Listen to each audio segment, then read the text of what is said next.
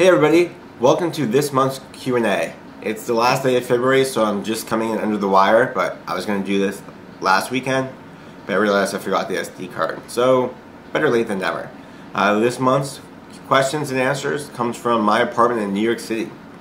For once, I am not traveling, but give me 4 more days and I'll be on my way to Austin, Texas.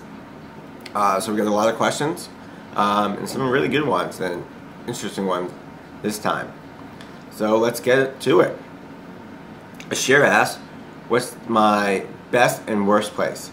A lot of ways to answer that question, but I'm going to say favorite country and least favorite country.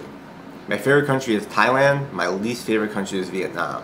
Why Vietnam? Well, I wrote a whole post about why I dislike Vietnam, so I'm just going to link to that in the show notes so you can read that.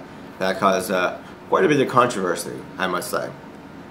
Tony asks, what's my favorite island destination?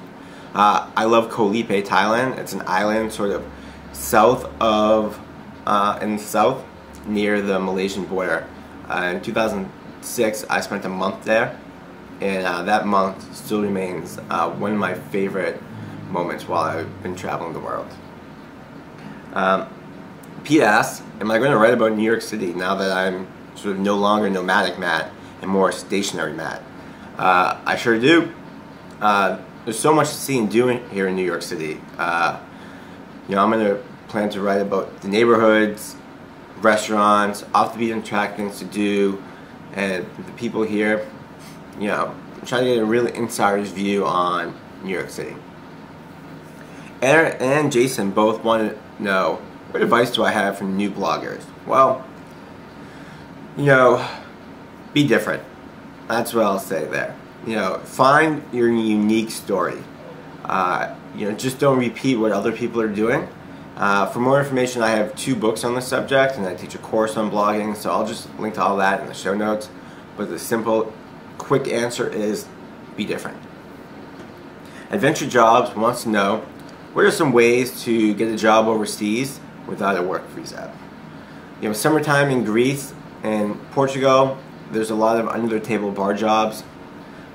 Southeast Asia, you can get a teaching job pretty easily without a work visa. But for the most part, go through the proper channels because you don't really want to be deported now, do you? Adrian asked, what was one of the most unforeseen challenges I faced while traveling? When I started traveling, I was pretty directionally challenged. I get lost very easily.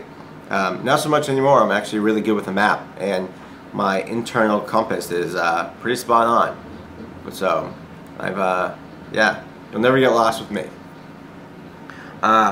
Raquel asked, what was my greatest fear when I started traveling?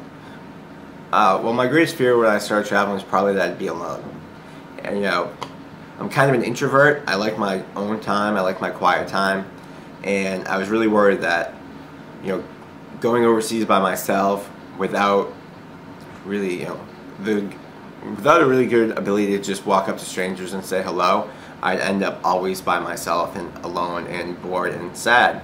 But eventually you have to do it. It's sink or swim, and I just got better at meeting people because I had to. And so conquer that fear. Ellen asks, what is my favorite Southeast destination and why? Well, that actually is still Koh Lipe in Thailand, though I haven't been there in ages because I don't want to ruin the memory in my head, but that's still one of my favorite spots. People I know have gone back in recent years and say it's still pretty amazing. A little bit more developed now than it used to be, but still pretty amazing. Cassie asked, did I get the Japanese encephalitis shot before I went to Southeast Asia? Yes, I did. Doctor recommended, so I got it.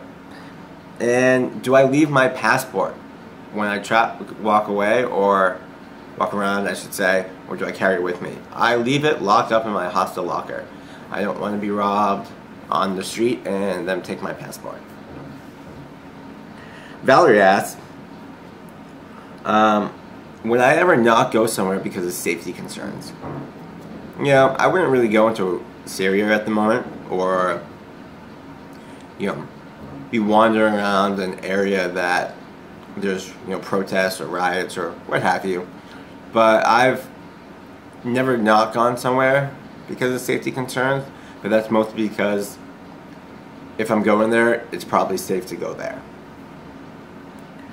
Alright, Peggy Beans from Twitter asks, strangest place I've ever visited.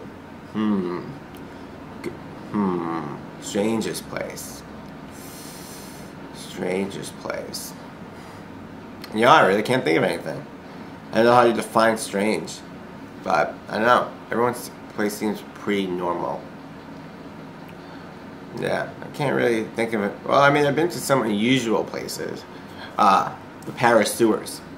That's an interesting time walking around the Paris sewers and learning about sewer systems and how Paris, which is pretty much a city built on top of a city, which is on top of a city, manages its wastewater for millions and millions of people. It doesn't smell as bad as you would think. Alright, Linda asks, what the heck is a mileage run? A mileage run is when you get on a cheap flight and you fly somewhere simply because you want the elite status miles so that you can move up on the next tier so you can get added benefits. I was going to do this last year, but Hurricane Sandy ruined my trip to Hawaii, which was just going to be fly there, fly back, 10,000 miles for $100. Great deal. I have a blog post coming up about mileage run, so we'll go into more detail about that in the coming weeks. Brendan asks, what do you have?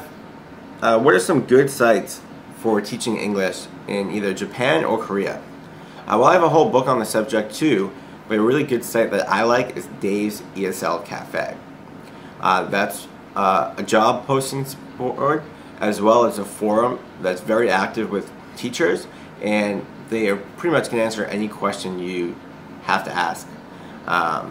Really responsive community and a really great site for potential teachers.